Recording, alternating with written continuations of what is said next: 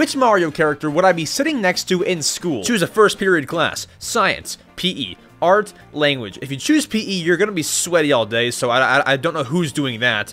Art, language arts, they all kind of suck. Let's choose science. Choose a lunch or recess activity. Playing Foursquare. What is Connect 4? Reading a book, drawing with sidewalk chalk, or watching the clouds. Probably the sidewalk chalk. That's like a core memory when you're a child, so I would choose that. Choose a 5th period class. Ceramics, history of sports, astronomy, or poetry.